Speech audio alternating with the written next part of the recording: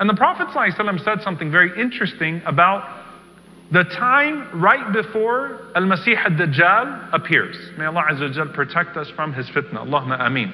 So the Prophet ﷺ tells us something very interesting, that before the appearance of Ad-Dajjal, there is a certain desperation that precedes that. You see, when people are desperate, then they're more vulnerable and they can be exploited. And that's a dangerous combination. But the stars of this ummah shine in its most difficult times.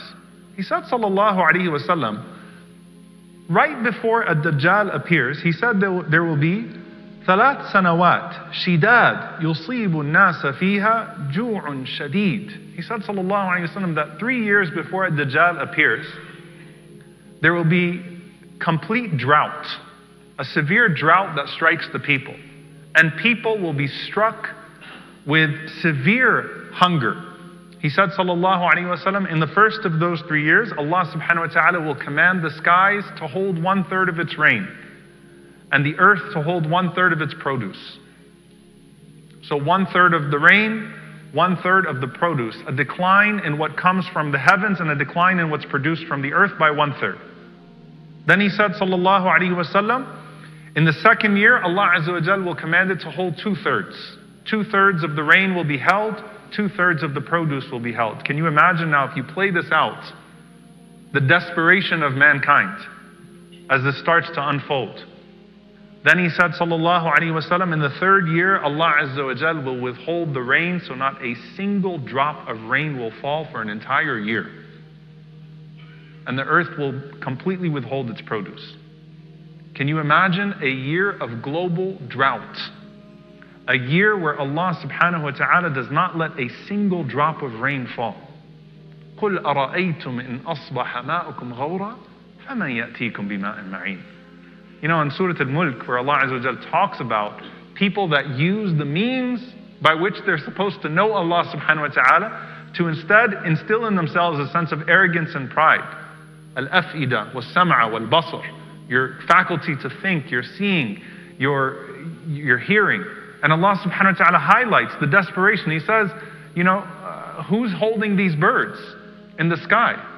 If you're looking at a tayr, who do you think is holding these birds in the sky and giving them this ability? And as human beings, you take things for granted. And you start to think you're so advanced. And subhanAllah, look at California of all places, where all of these new technologies are being produced. What happens when a drought hits California? What happens when Allah withholds? أَرَأَيْتُمْ إِنْ أَصْبَحَ مَاؤُكُمْ غَوْرًا فَمَنْ يَأْتِيكُمْ بِمَاءٍ مَعِينٍ. Okay, as advanced as you want to get, create all the technologies that you can, all by the permission of Allah subhanahu wa ta'ala. But if Allah holds back the water from you, what are you going to do? You might figure out something creative, alternative water for some time to survive. You might come up with some new technology. But what will you do if Allah subhanahu wa ta'ala withholds the water from you? And so this humbles mankind across the board when Allah commands for a whole year that water does not fall from the sky, rain does not fall from the sky. And he said, sallallahu alaihi wasallam, فَلَا تَبْقَى ذَاتُ ضِلْفٍ إِلَّا هَلَكَتْ إِلَّا مَا شَاءَ اللَّهِ. He said, sallallahu alaihi wasallam, that all of the hooved animals, meaning the sheep, the cattle, the pigs, the deer, all of the hooved animals will die, except for a few that Allah subhanahu wa ta'ala allows to survive. So where do you even get your meat from now? How do you survive from your food? So you don't have food, you don't have your drink. And the Prophet ﷺ was asked by the companions as he was narrating this, قَالُوا فَمَا يُعِيشُ النَّاسَ فِي ذَلِكَ الزَّمَانِ. Ya Rasulullah, how will people live in that time? How will people survive? And this is a powerful response that the Prophet ﷺ gives. He says, sallallahu alayhi wa sallam, at-tahlilu wat-takbiru wat-tahmid. La ilaha illallah, subhanallah, alhamdulillah, Allahu akbar. And he said, sallallahu alayhi wa sallam, وَيُجْزِئُ ذَلِكَ عَلَيْهِمْ مَجْزَأَةَ الطَّعَامِ. That in that time, your tasbih will take the place of your food. Think about this. You could feel a sense of suffocation. And Allah teaches you another lesson. That if Allah Azza wa Jal wants you to be sustained, even physically, by subhanallah, alhamdulillah, la ilaha illallah, Allahu akbar, Allah Azza wa Jal will make that happen. Even if you don't have water. when Allah subhanahu wa ta'ala wants to change the way that you operate as a human being, so that He can sustain you, He will sustain you with dhikr. He'll sustain you with the remembrance of Allah subhanahu wa ta'ala. And when you talk about people literally feeling a sense of suffocation, and Allah turning their dhikr into breathing. Subhanallah, alhamdulillah, la ilaha illallah, Allahu Akbar. What Shaykh al-Islam ibn Taymiyyah rahimahullah said is like water is to the fish, oxygen to the human being, that is dhikr to the heart. Ala bi dhikrillahi tatma'innul qulub. Even till now, dhikr is what settles the heart and gives you tranquility in a way that nothing else can. If you feel yourself suffocating, if you feel the constriction of the chest, if you feel like you can't move, you can't operate due to the global circumstances or due to the circumstances in your own home, وَمَنْ أَعْرَضَ عَنْ ذِكْرِي فَإِنَّ لَهُ مَعِيشَةً ضَنْكَ. When you turn away from the remembrance of Allah subhanahu wa ta'ala, things become constricted, tight. But dhikr opens the pathways. Remembering Allah subhanahu wa ta'ala opens the pathways, so much so that in the worst of times to strike mankind, dhikr will literally be your food and your drink. Subhanallah. That's what it will become to us. But the greater lesson, or of the greater lessons, is first and foremost, لا يكلف الله نفسا إلا وسعها. Allah does not burden a soul beyond its scope. Even then, Allah will provide a way out. Allah does not burden us beyond our scope. He gives us what we can handle, and He gives us the tools of success. Otherwise, we're not accountable. But when we have the tools of success, then we become accountable. Also, that remembering Allah subhanahu wa ta'ala in the midst of madness is the only way that a person can survive. And remembering Allah does not simply mean repetition on the tongue. Remembering who Allah is as you remember Him with your tongue. And thinking deeply about what you're saying when you remember Him with your tongue. And then allowing that to penetrate your heart when you remember Him with your tongue. That opens the pathways. It allows you to breathe, to not suffocate when things are happening. Alhamdulillah, Allah is in control. Subhanallah, Tabarakallah. I trust Allah subhanahu wa ta'ala. When you walk out of the door, Bismillah, tawakkaltu ala Allah. You're already acknowledging that whatever it is that I'm leaving my house to do, I trust that Allah subhanahu wa ta'ala is going to be the one to provide sustenance for me, and that Allah subhanahu wa ta'ala is going to be my protector, that Allah is going to be my provider, and that if anything happens in the system that I perceive to be different, Allah Azza wa Jal has the keys. And so I'll continue to renew my trust in Him. What dhikr does to allow a person to not be paralyzed and not be suffocated is tremendous. And by the way, you will not understand this unless you've experienced it. Someone might be thinking to themselves, oh, here they go again, dhikr, Udhkurullah, whatever. Really? So if I repeat this, you will not understand the hal of Ahl al-Dhikr until you become one of them. The station of the people of remembrance until you immerse yourself in remembrance and become one of them. That's the only way you're going to understand the way that it truly allows you to navigate the madness of this world. Otherwise, you're a person looking in from outside and you can't understand the experience. It's like you don't know the temperature of a place unless you're inside of it. But you could tell that it must be cool if the people are not sweating. And so you don't understand the place of Ahl al-Dhikr, the place of the people of remembrance. May Allah make all of us amongst them. Allahumma ameen. You were in the last 10 nights and you were in the masjid remembering Allah subhanahu wa ta'ala. The temperature, how did it feel? How did your heart feel when you were in that state of dhikr? That's not something that's reserved for Ramadan. That's something we reserve for Ramadan. So how do we overcome this sense of paralysis, and how do we overcome this sense of suffocation in the midst of the stress? Number one, الذكر والدعاء.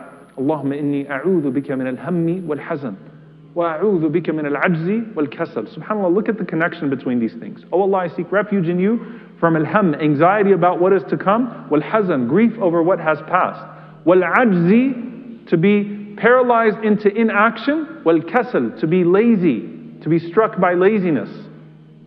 Ham and hazan, if a person dwells too much in anxiety and grief, then they're unable to have the opposite of al-ajz wal-kasal, incapacity and laziness.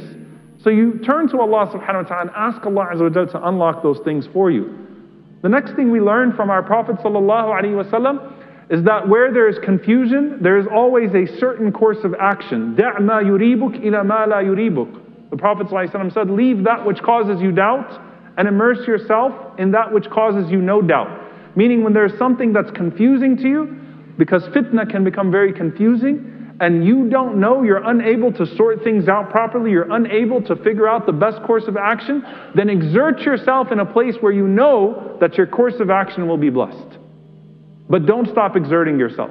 بَادِرُوا بِالْأَعْمَالِ الصَّالِحَةِ. The Prophet ﷺ says, as fitna comes towards you, rush to do good deeds.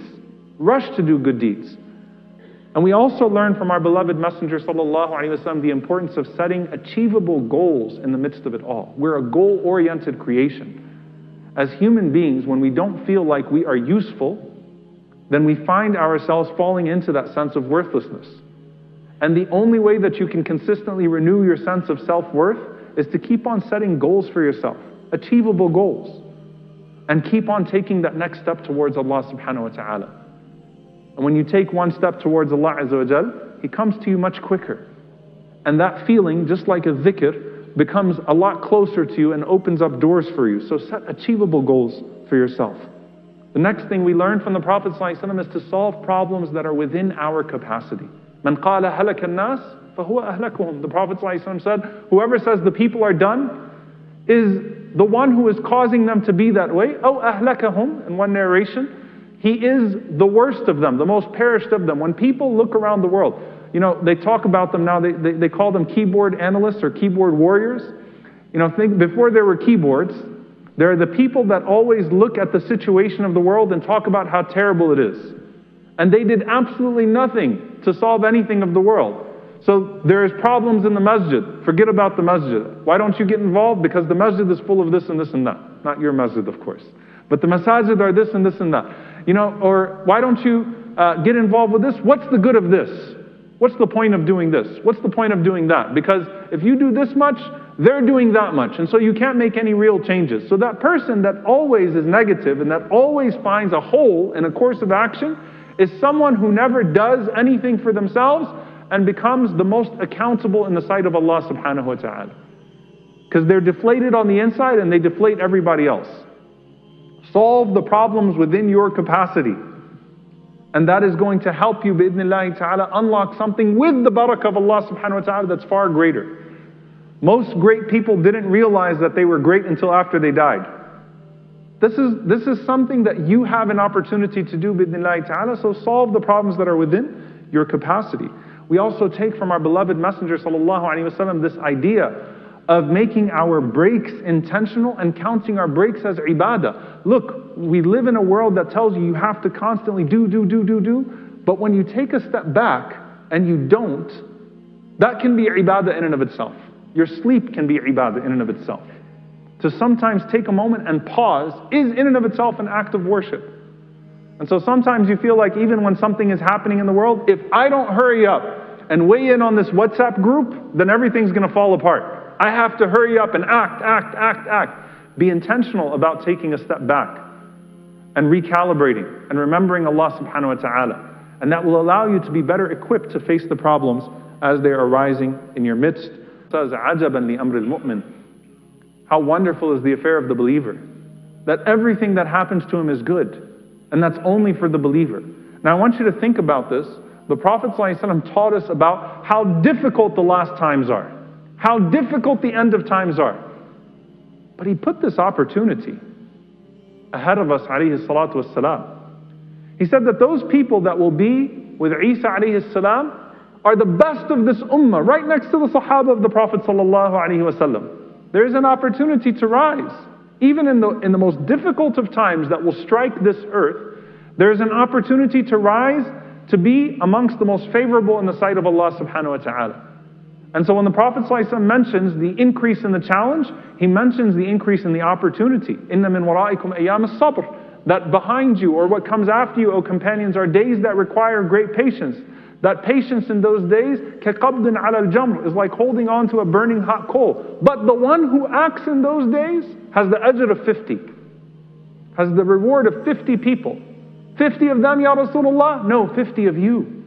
So as the challenge rises, the opportunity to be pleasing to Allah subhanahu wa ta'ala rises as well. Dear brothers and sisters, when we find ourselves in difficult circumstances and when the global challenges around us become so difficult, and when we find our personal stress as well growing, remember to do the good that you know how to do, to speak the truth that you know how to speak, to avoid the falsehood that you know is falsehood, and to avoid acting in confusion and uncertainty. And remember Allah subhanahu wa ta'ala all along, and ground yourself in the remembrance of Allah subhanahu wa ta'ala, because in the remembrance of Allah we have clarity, and in the remembrance of Allah we have a course of action, and in the remembrance of Allah bi'idhnillahi ta'ala we have a special place with Allah subhanahu wa ta'ala in the hereafter. May Allah make us amongst al-dhakirin Allah kathiran wa dhakirat, those who remember Allah frequently from the men and from the women, and make us amongst those who perform good deeds frequently from the men and from the women, and keep us sincere. Allahumma ameen. Aqulu qawli hada.